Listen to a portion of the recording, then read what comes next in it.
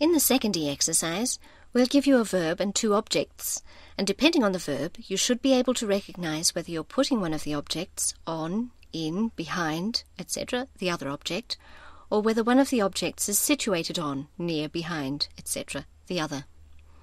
In other words, if we give you Buch, liegen, Tisch. You say Das Buch liegt auf dem Tisch. If you hear Legen, Buch, Tisch. You say Ich lege das Buch auf den Tisch. We'll keep the nouns simple. See how you go. Let's start. Liegen, Buch, Tisch.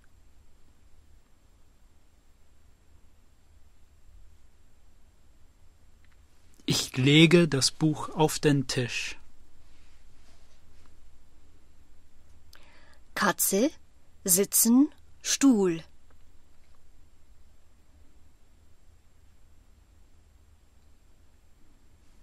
Die Katze sitzt auf dem Stuhl.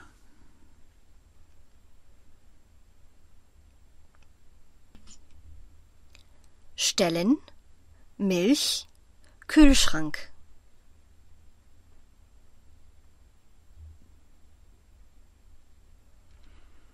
Ich stelle die Milch in den Kühlschrank. Magazin, liegen, Sofa.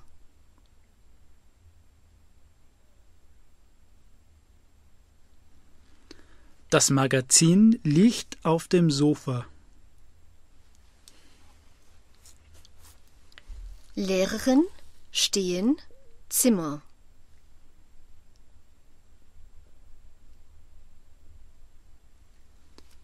Die Lehrerin steht im Zimmer. Hose, liegen, Boden.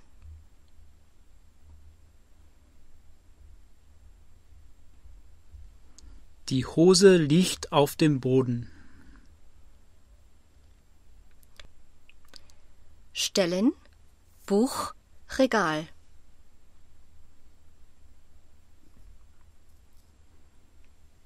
Ich stelle das Buch ins Regal. Fahren, Auto, Garage.